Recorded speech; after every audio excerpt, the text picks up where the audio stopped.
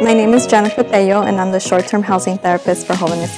Mariposa House at Los Padrinos is a bridge housing program for young women experiencing homelessness 18 to 24 years old. Their stay here can be 3 to 6 months.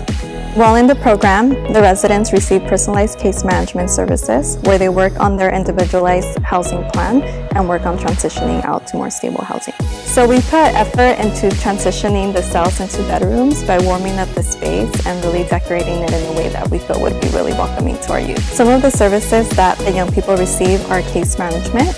We also have housing meetings where they're able to voice their opinions in regards to the services that we're providing and really collaborate with us on moving forward as a group, as well as providing spaces for them to engage with one another through art activities. We have a space that we call a family room where they can engage in just watching TV and relaxing or playing games with one another. We also have community partnerships where people come in and speak to the young people that are here on topics related to some of the barriers that they've experienced in maintaining housing stability.